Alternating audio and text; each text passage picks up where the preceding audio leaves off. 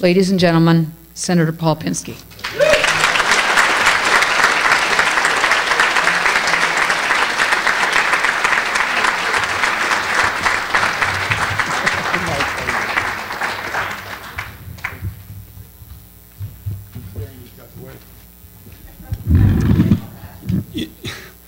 After an introduction like that, there's nowhere to go but down. And if you add the fact that I'm standing between you and lunch, I'm really in trouble. Unfortunately, I was late in arriving, and I only heard the last couple of presentations, so I do want to apologize in advance if I repeat some earlier stated facts or information. Thank you for being here and sitting through that introduction. And being people who are committed to making a major change in our energy in the state and hopefully our country. You know well we have an environmental problem, despite those deniers who remain and get too much visibility and publicity. You know, over the last 3 years, maybe 3.5 years, when we had hit a high point with a lot of positive energy on greenhouse gas emissions and climate change, we've seen a fall in that because of a few incidents and the right wing giving a lot of space and time to these deniers. And we have to regain the momentum in the high ground. So that's also off script, but that's really something very important to us. You know, the old hypothesis about the collapse of the gigantic ice sheets in Greenland and Antarctica, you know, over the thousands of years said, well, maybe during the 21st century we might have 6 or 7 inches of sea level rise. But as you know, and many of you know much better than I, the new hypothesis, the new data shows that's way out of whack. You've seen the numbers, you've heard the numbers, 3 feet if nothing is done, and maybe as much as 6 feet we've heard, and who knows? You know, there are lots of scientists who can pick the ones you think are more accurate in their models. But there is a new hypothesis. And clearly it would affect the United States, it would affect our own state, and God forbid what would happen in Asia, the millions of people who would be displaced if the worst came to fruition. I mean, millions of people in the lowlands. It would be horrible, and that's if nothing is done. But we're here because we're going to do something. Maryland took a major step forward about 1.5 years ago, and actually about 1 year and 8 months ago. In fact, with the help of many people in this room, we were able to pass the Greenhouse Gas Reduction Act. We passed legislation that put us with about 5 other states, leading with California, to go on record of having not an aspirational goal, but a firm goal on reducing greenhouse gas emissions. We did that, one, because we didn't trust the speed in which Congress would move.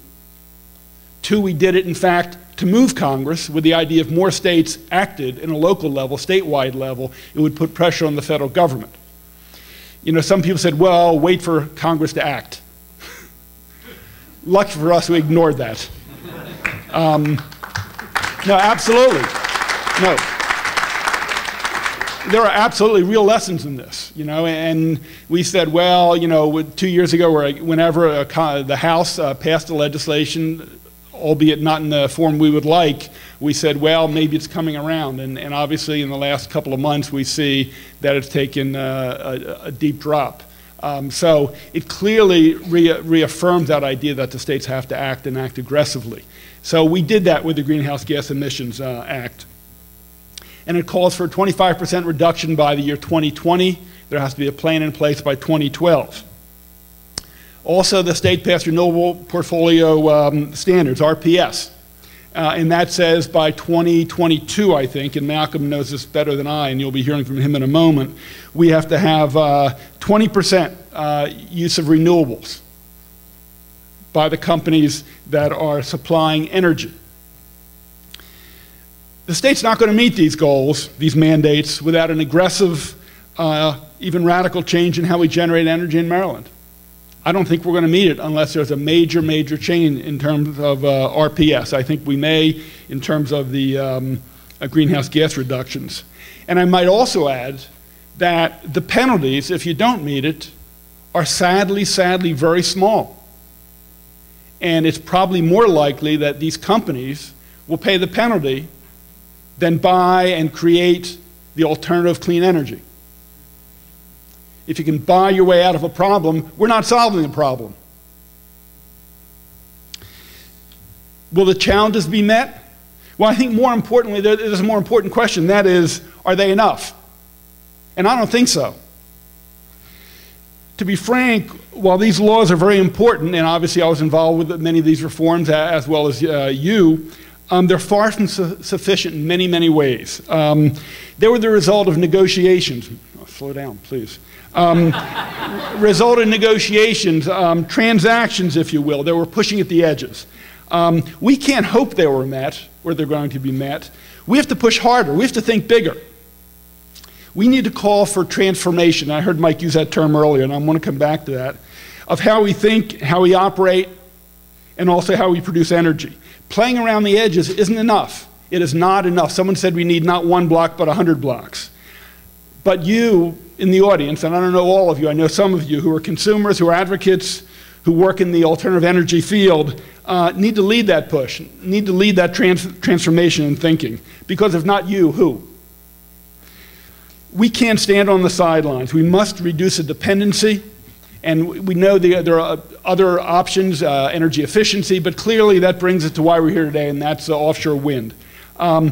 We can do it in the United States. We can do it here in Maryland. We've seen it in Europe. You've seen the numbers. You've seen statistics. Europe already has 2,300 megawatts, 500,000 homes installed. Another 100,000 are under planning. And their goals would knock your socks off. And this is a statistic. European Union and the Wind Energy Association of Europe have set a target of 40 gigawatts by 2020, 150 gigawatts by 2030. Even China has a target of 20 gigawatts. And as you've heard also here in Maryland, the U.S. Department of Energy says we have outstanding energy resources. You've heard all the figures of why we need to put it here. I'm not going to spend a lot of time on that. Maryland has to lead by example. Just like we did by the greenhouse gas emission, like California did with the Clean Cars Act, states have to lead by example, by action. As I said, we can't rely on Congress. It's clear to me that the models have to come from the states, and that includes offshore wind energy. But there are many challenges and obstacles remaining in our way. The business model, as you've heard, and probably many of you are familiar, calls for an understanding that if you're going to make a big investment up front, there's a commitment over a number of years to recoup your investment. Right now, the energy companies, they buy on the spot market. They control the market. They don't need to have 10, 20, or 30-year contracts. But if Blue Water Wind or Cape Wind or